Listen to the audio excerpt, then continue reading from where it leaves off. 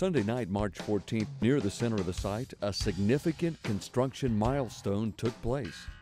The first major concrete pour for the Waste Solidification Building.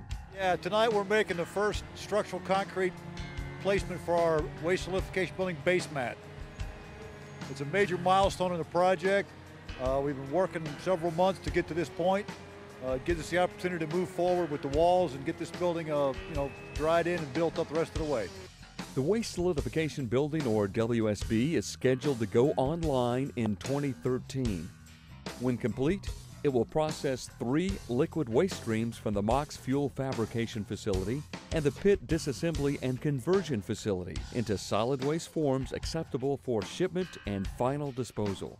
Plans are to employ about 100 operations personnel. The Waste Solidification Building is an integral part for the NNSA mission here at the Savannah River Site, and it's important for the team at SRNS to demonstrate that we can successfully and safely do the work on cost and on schedule.